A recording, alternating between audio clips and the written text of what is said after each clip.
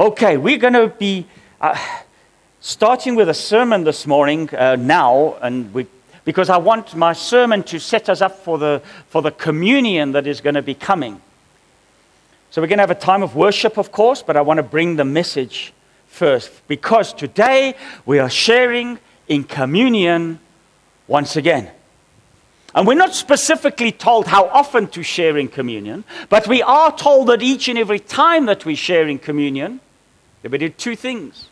We remember that which the Lord has done for us, and we remember that He is coming again. In the times in which we are living, these end times, there's going to be people who are saying, well, Jesus hasn't come back over all of these years. It's obvious He's not going to come back. No, that is not good logic.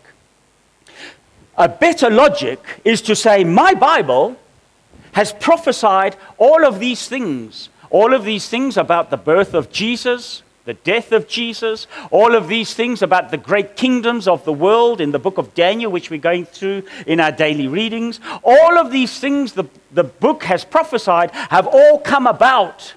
And there's a few still to come about. Therefore, if all of these prophecies have been fulfilled as prophesied, there is no doubt that the prophecies still left to be fulfilled will also be fulfilled 100%. So we need to remember what Jesus has done and is continuing to do. It's of critical importance to me that our sharing of communion never becomes a ritual, a tradition, something you just do. Well, it's the first day of the month, let's tick it off. No, no, no. I limit the times that we share in communion in order to keep it special, to keep it fresh. Because I want you looking forward to say, wow, this Sunday's communion. Let me get up and let me get ready, let me prepare myself. It's not something that we just need to get finished with as part of the program. This whole service is geared towards communion. I am leading us along a path which will culminate in us sharing in communion together. Communion is the very core of the Christian belief. Jesus dying for us, and the fact that He's coming again, is the core of what we are standing on. May the Spirit lead us through this service. May the Spirit prepare our hearts to share in communion. That by the time we get to these emblems, we are ready. By the time we get there, we are saying, thank you, Lord Jesus. You are a mighty God. Now in Ephesians 5, we get the Apostle Paul's instructions to husbands and instructions to wives in order to love and care for one another. And this marriage relationship between husband and wife is a representative of our relationship between Christ and the church. And the people of God are the bride. Christ is the bridegroom. This is what Ephesians 5, reading from verse 30 says. For we are members of His body, of His flesh, and of His bones. For this reason a man shall leave his father and mother and be joined to his wife, and the two shall become one flesh. This is a great mystery, but I speak concerning Christ and the church. Christ and the church, you and your Jesus. You in relationship with Jesus, as you function as a church, as a member of a church, as you function, we are part of the bride of Christ. Your relationships or marriage relationships on earth are a representation somehow. There's a mystery, the Apostle Paul says. But as husband and wife become one, so we become one in Christ Jesus. Us corporately being the bride of Christ, who are making themselves ready for the return of the bridegroom. Now in first first century Jewish culture, when a man has his eye on a woman, there would be a ceremonial tradition to follow. The man would go to the father's house, the father of the girl, and he would sit and speak to the father and to the girl that he's got his eye on. He would present them with a ketubah, a marriage covenant, as it were. And along with that ketubah, he would negotiate, he would lay out his intentions, he would lay out his future expectation, he would agree a bridal price to recompense the father for raising the girl, and to show his love for her, of course, like our local custom of lobola. And in effect, she has been bought with a price. She has been bought with a price from her father, and they both have a say in this agreement. It's not a one-sided thing. He comes in and he lays it out before her. This is my covenant. This is my intention. This is what I want to do. This is my vision for the future. He lays it all out before her. And at the end of this time of communication, he would pour a glass of wine. And he would put the glass of wine on the table before her. And that cup of wine was symbolic of the blood covenant that he was inviting her into. If she took the glass and she drank from the cup, she would be symbolically accepting him as her future husband. She had total say whether she was going to drink or not. She was not coerced, she was not forced in any way. And they would be betrothed to one another from that time on. Or as we would call it in our day, engaged to one another. If she refused to drink from the cup, she was declining his offer of marriage. And this betrothal is a legally binding agreement between the two of them, and it was considered as marriage, even being called husband and wife, even though they haven't consummated the marriage. If either one was to die, legally speaking, the remaining partner would be a widow or a widower.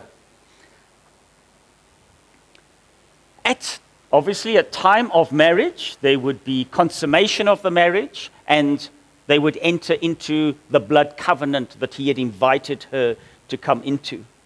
If she went out of the house, she would wear a veil over her face, signifying that she has been bought with a price, she is accounted for, and she is betrothed to her husband. The same as what we read with Joseph and Mary in Luke 1. In Luke 1:27, it says, "To a virgin betrothed to a man whose name was Joseph, of the house of David, the virgin's name was Mary." A legally binding contract. Even though Mary and Joseph had not been married, they had not consummated their marriage, it was still considered a legal contract. Now, getting back to our man who has his eye on his cherry. When she drinks of that cup, she is entering into covenant with her man, and the two are seen as married.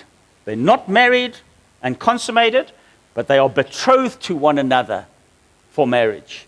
He then leaves the girl's father's house, and he returns to his own father's house, in which there are many rooms, and he proceeds to build on a bridal suite for them, known as a huppah. And in every Jewish wedding, they get married under a canopy called a huppah, signifying that room that the man would go and build. And of course, in today's tradition, it's a little bit different, but that is what the huppah at a wedding represents. And from time to time, the father would come and inspect the son's work and make sure that it's up to standard. And when the father deems that the room is complete, he sends his son back to the girl to bring her home to marry her. And the bridegroom comes. When he comes for his bride, he comes with his entourage. And when they are within distance, but still a little way off, they sound the shofar, which is signaling, we have arrived, we are here. And the bride has to be constantly ready, as she never knows the hour or the time that her man is coming back for her. She has an idea of the season, of course, because he's been speaking to her. She knows it is coming, but she never knows quite when it is coming. So she keeps her things ready at the head of her bed. She has her lamp. She has her veil. She has the other essentials that she would need when she has to grab and go. She just takes her essentials. Her bridesmaids too, they need to be ready. They need to have oil in their lamps because they never know when the bridegroom is coming for his bride.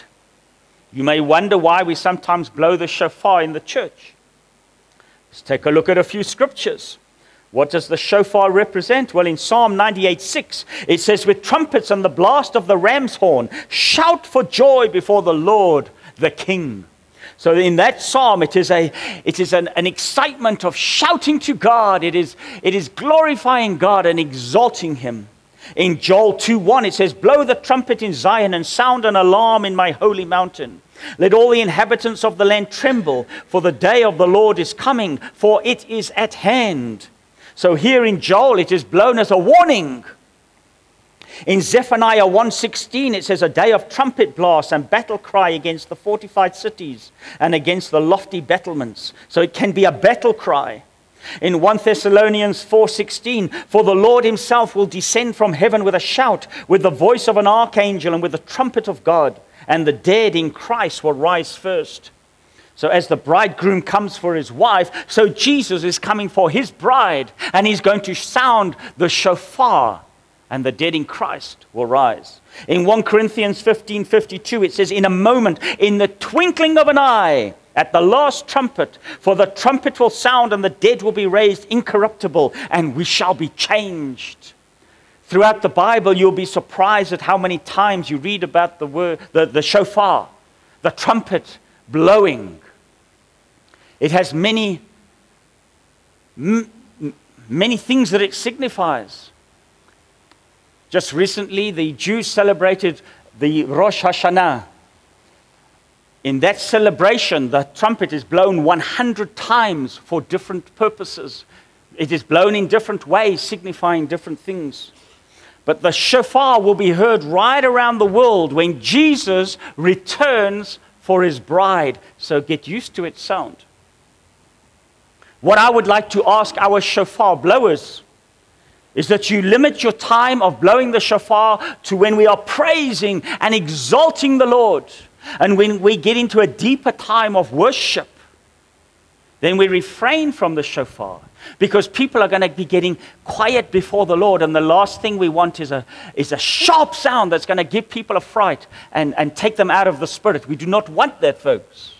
So there is a place for the shofar, but let us use it in its place. I want us to get deeper and deeper into our times of worship with the Lord. As we get deeper, we need to get more quiet inside. We need to get more quiet around. Stand in awe and reverence of our Almighty God. But Jesus has come to you. He seeks an intimate relationship with you as the bride and the bridegroom. He lays out his plans and his vision in his word. He sets a cup before you, and each time you drink of that cup, you ratify your decision in that marriage covenant. That is what we are doing today. We are ratifying our decision. We are reminding ourselves we are in covenant with Jesus. It's not a small thing, folks. A blood covenant is the deepest, the most respected form of covenant. Do not take it lightly when we come and share in communion together. In John 14, it says, let not your heart be troubled. You believe in God, believe also in me. In my Father's house are many mansions. If it were not so, I would have told you. I go to prepare a place for you. And if I go and prepare a place for you, I will come again and receive you to myself, that where I am, you may be also. You can see the correlation with what Jesus is saying to the ancient traditions of marriage in first century Jewish culture. What a beautiful picture it paints of communion and of our groom with whom we are in close relationship with. Are you in close relationship with the bridegroom? Is church just something, well, I'm a Christian, so I've got a ticket off for the week? Or do you come into this place with a fire in your heart, wanting to worship God together, eager to hear His word? What is God saying to me today? Ready to glean from His word so that you can get deeper into this relationship with us. In Matthew 9, Jesus actually describes Himself as the groom. Every time we share in communion, it reminds us that we together are the bride of Christ. I am not excluding other believers.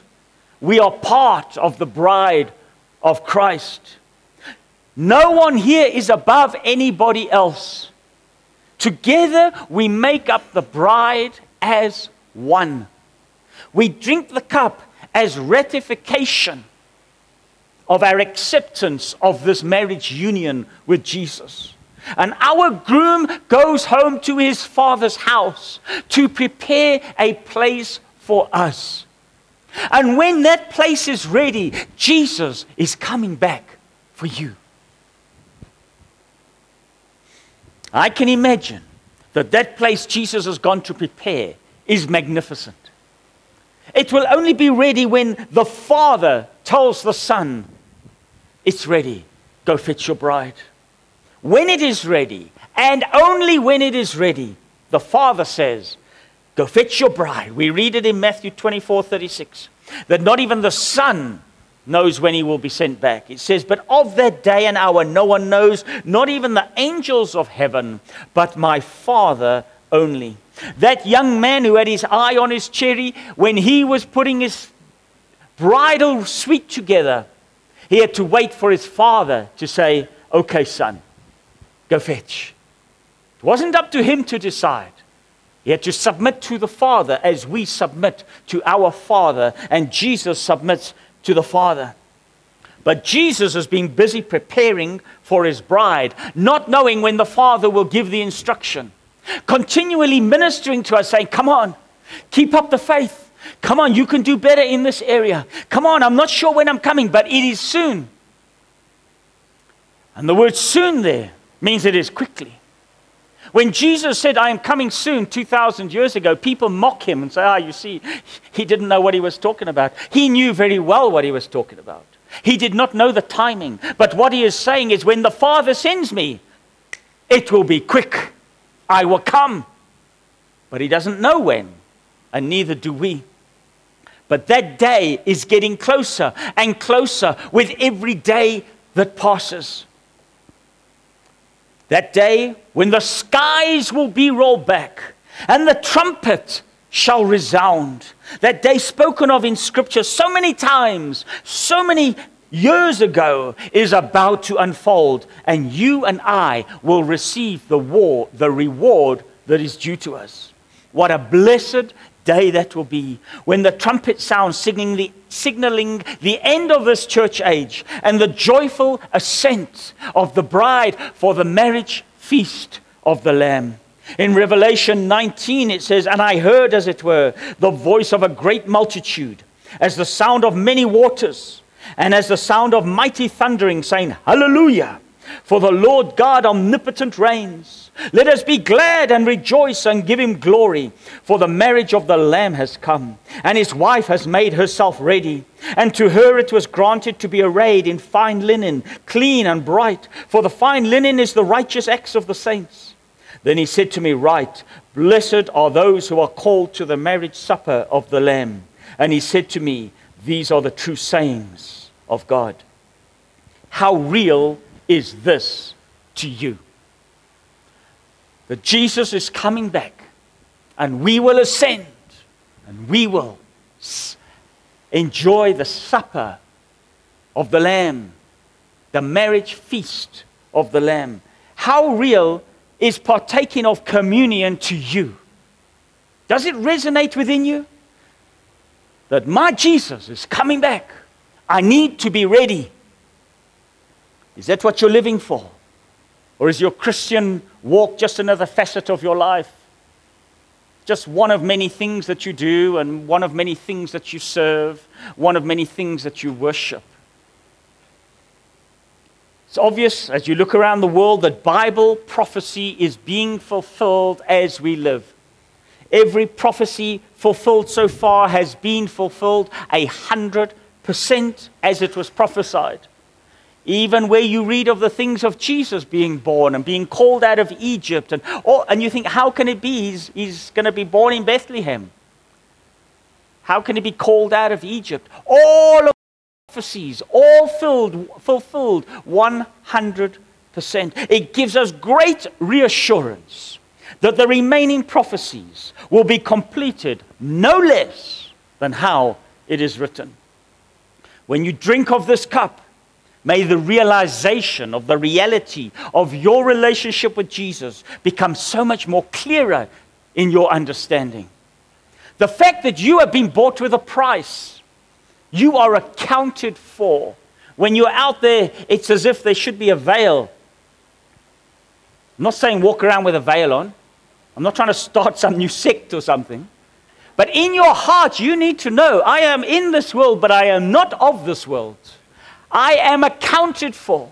I have been bought with a price. I am the bride of Christ. It needs to be special to you, not just something light. Not getting mixed up with the affairs of this world, as you are spoken for and you belong to Him. And as a bride in our days will spend a year or whatever readying herself for her groom, and that's just for an earthly man, so too we as the bride need to ready ourselves for His return. Let's consider just a few of the steps. I've never been a bride, and some of the guys might think, it's a bit of a long stretch calling me the bride of Christ. Well, the Bible also calls women the sons of God. Is that not true? Let us consider some steps.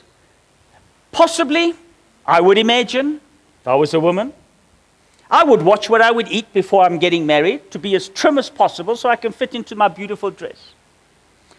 I might want to drink more water so I can cleanse my complexion so I can look more glowing and beautiful like me. Maybe I would make sure I would stay away from anyone who may cause me to veer off my path. Maybe I have my nails done all pretty and make them all nice. Maybe I get my hair, well, if I had hair, get my hair done all fancy so I can really look the part.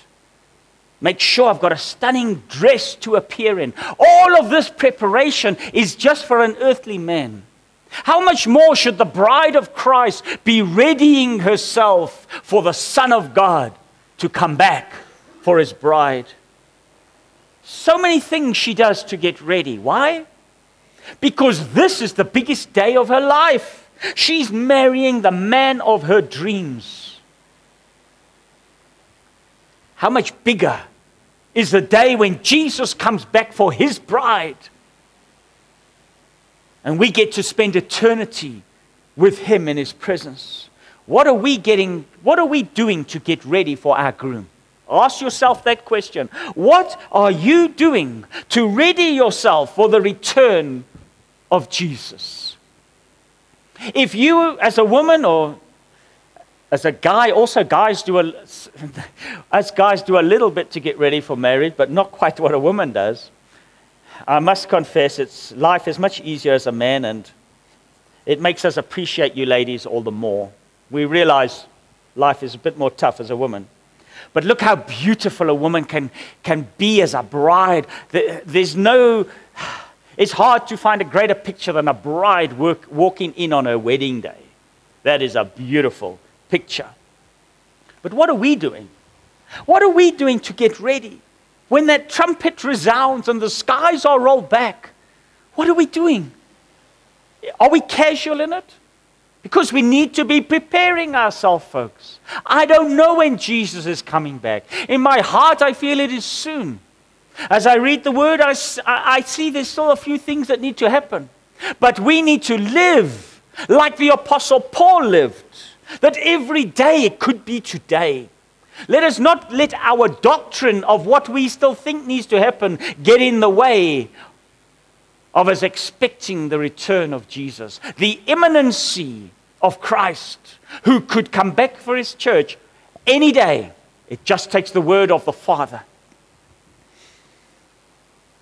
To what extent are we prepared to go to ensure that we are ready and functioning at our best, doing what he asks us to do, having oil in our lamps?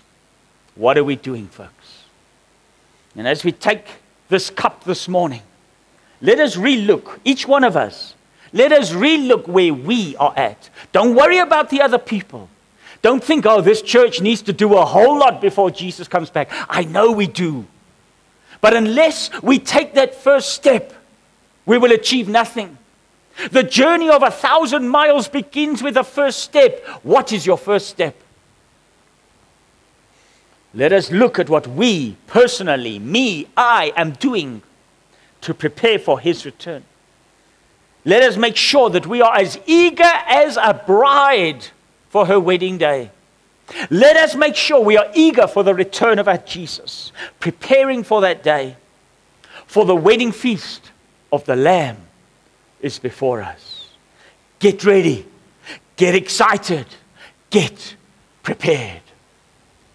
Heavenly Father, I've delivered your message, Lord. You are calling us to preparedness. And as a bride prepares for her groom, so too, Lord, we want to be ready for your return. We want to be doing that which you call us to do. Holy Spirit, would you move in each one of us personally? Would you help us to set things straight? There may be something different in every one of our lives, but you, Holy Spirit, you know what is needed, for you live on the inside. You have intimate knowledge of what goes on in our heart and in our thoughts. Would you help us, Lord, to refine ourselves in your fire, all through the power of the Holy Spirit, that when that trumpet sounds, we will have no regrets. We will not be raptured upside down trying to hang on to our goods. We will have our arms up saying, yes, Lord Jesus, hallelujah, I'm ready to meet you in Jesus' name. Amen. Okay, we're going to get into a time of worship now. I want you to still your hearts. I want you to think of what I've been speaking about. What is the Lord saying to you today and tomorrow and the next day and the next day until you die? Until you breathe your last, you need to know, what is the Lord saying to me? The Lord's going to speak to some of you in this worship time this morning. May you hear his voice. May you respond to him. Because your God loves you. He's gone to prepare a place for you. Why? Because he loves you. You are his. He's paid for you with his life blood. You are not your own. You've been bought with a price. Come stand, let's sing together. Yes, Lord, more and more we want every aspect of our life to honor you, Lord. We thank you for your forgiveness for times past where we have not honored you. And we thank you, Lord, for the infilling of your Holy Spirit to help us to honor you more in more and more aspects of our life. For you are our King. You are the one who is seated on the throne of our hearts. You are the one who is calling the shots in our lives. We are in submission to you, Lord. You are our King. You are our Lord. You are our Master. You have bought us with a price. We belong to you. We are no longer our own. We are yours. We are accounted for. And we are just waiting for the groom to come fetch us. Help us, Lord, that in this time of waiting, that we will be found doing what you give us to do. That we will not be drawn into the things of this world, But we will remain your sons and your daughters, Lord, eager for your return, joyfully declaring your glory, sharing this joy with others so that they too may come in and enjoy that which we enjoy. Help us, Lord. Go with us now as we leave this place. May your protection be with us, Lord. May your Spirit be powerfully stirring within us. May we know your provision. May we know your protection. May we know your healing. May we know your presence. May we know the joy of the Lord. In Jesus' name. Amen. The Lord bless you and keep you. The Lord make his face shine upon you, be gracious to you. May the Lord lift his countenance upon you and give you peace. Be blessed.